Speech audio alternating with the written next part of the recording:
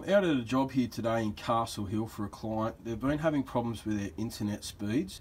They had Telstra out here twice now, and they had somebody here yesterday playing around.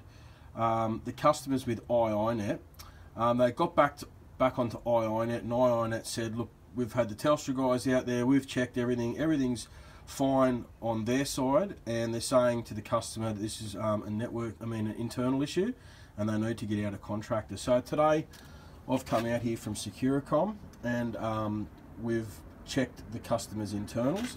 They had a little bit of a funky setup going on here where the lead-in cable was actually feeding back on this blue pair and then going back out into the street again. I don't know whether that red-white that you can see there was connected back onto the blue-white, which fed back out into the street, which is sort of a bit weird. So I disconnected that. As you can see here, these scotch locks I just chopped off. You can see the colours in there behind them. Okay, so we've checked the internal cables. All the internals are fine now. So basically, this is a network issue. So the last speed test, as you can see, I'm directly on the customer's leading cable on the red-black pair going out to the street. It's connected to my directly to the customer's modem. And so the last speed test I got was 0.64. So I'll just do another one for you. So this is directly on the Telstra lead-in cable.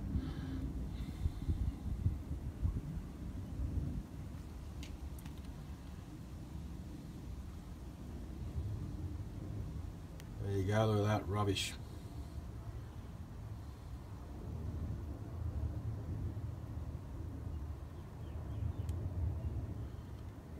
So download 0.66 and upload speed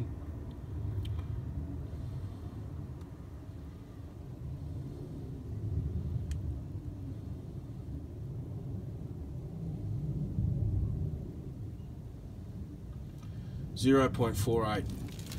So do you want to say anything? No, just no? That it just justifies that Telstra are less than good, let's put it that way.